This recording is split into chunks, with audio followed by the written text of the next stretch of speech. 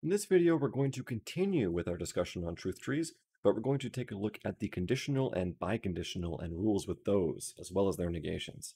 So by the end of the video, you should be able to show that the following sets of woofs are inconsistent using those new rules. So let's start with conditionals. Now, we've got to think about our truth tables again and the truth conditions. When is P arrow Q true? This is true when either P is false or Q is true. So this is the same thing as saying not P is true or Q is true. Therefore, if we have P arrow Q, we're going to get branching paths here. We're going to get a case, so two different paths. Either what's going to happen is not P is true or Q is true. So we can justify this. This is from 1, we check that off, and we call that conditional decomposition. So the conditional works a lot like an OR in this case because of its truth conditions and how it's defined. What about the negated conditional? Well, again, let's think about this. When is not P arrow Q true? Well, that's true when P arrow Q is false. So when does that happen? That happens when P is true and when Q is false. And Q being false is another way of saying that not Q is true. So if we have not P arrow Q, we can decompose it by getting P and not Q. So we check that off and we say, okay, this is 2, this is negated arrow decomposition, and negated arrow decomposition. So remember, when we break things up, we're just getting them from the definition of truth there. So P is true, that's the same as P. Not Q is true, that's the same as not Q. So those are our rules for the conditional. Let's talk about the rules for the biconditional.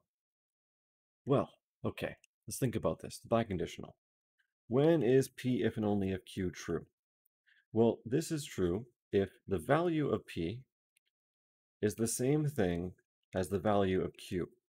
So either P and Q both equal 1, or P and Q both equal 0, which is another way of saying that not P and not Q is 1.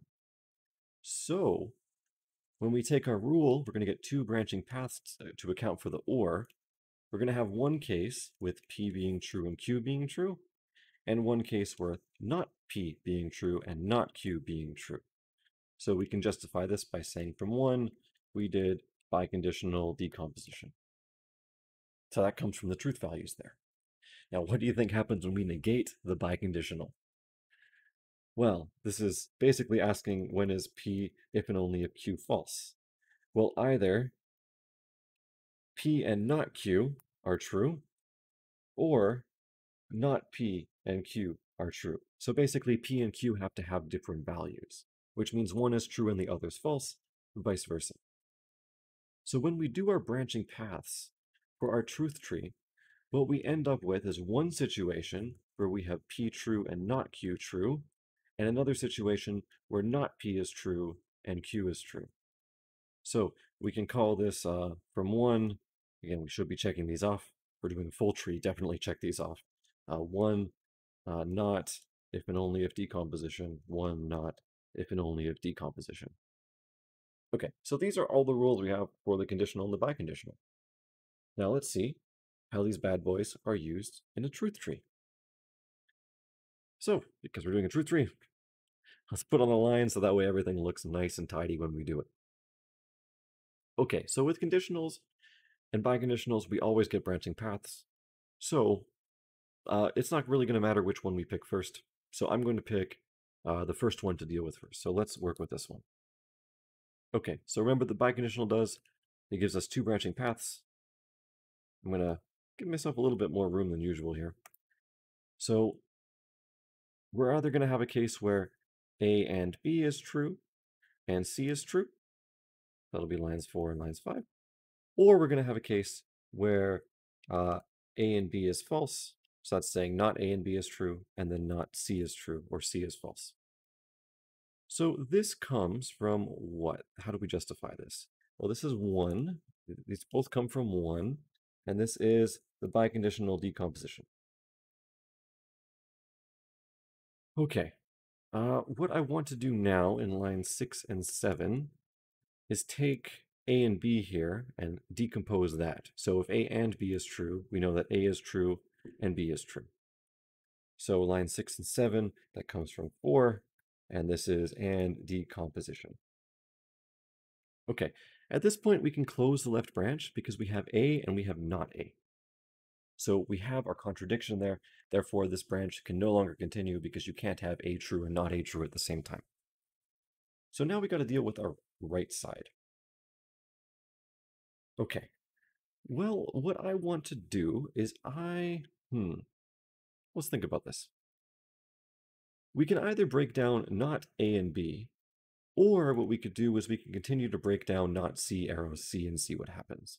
So I want to deal with 2 up here, just so that way all of our initial assumptions are taken care of. So remember what happens with our rule if we have A arrow B. This branches out into not A or B. So with this in mind, we're going to have a branching path here. On the left side, in fact, let's make sure that our rules and our lines don't really overlap with what we did on the left side. So we're going to either have not C, or we're going to have C.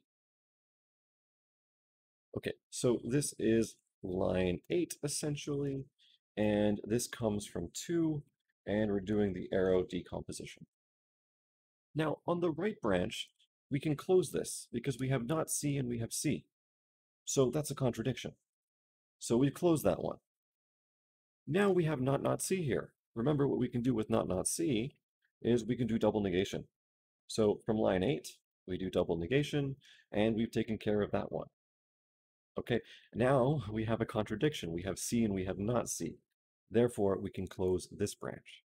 And now that all of the branches have been closed, we know that this is a closed truth tree. So these well-formed formulas are inconsistent with each other, meaning that A and B if and only if C, not C arrow C, and not A cannot all be true at the same time.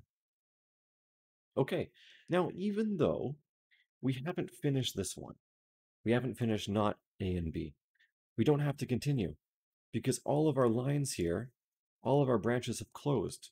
So there's nowhere or no way for that to continue being decomposed. Even if we did do not A and B before we did the not C arrow C on top, eventually we would do not C arrow C and we would end up closing all of our branches. So you have to be a little bit strategic about how you pick which ones you do first. It's hard to give you an exact recommendation or exact strategy for how to pick those. It mostly comes with experience and being really familiar with how these well-formed formulas work. And unfortunately, that's something that you just have to develop with time. There's no quick trick to that. But the more you do these, the more practice you get with those. So as an exercise, I'd like you to try to do these 2. In fact, let me show you what this tree looks like without the lines, so that way you can see its beauty, all with a black background. Beautiful, right? Okay, let's go back to that first page. I want you to try doing the truth trees with these. So the first set has P and not R or P and not Q, P arrow Q and R, that'll be inconsistent. And then the second one has some more biconditionals, so A if and only if B, B if and only if C, and then not A arrow C, and show those are inconsistent. If you have any questions, as always, post them in the comments below and I'll get to you when I can.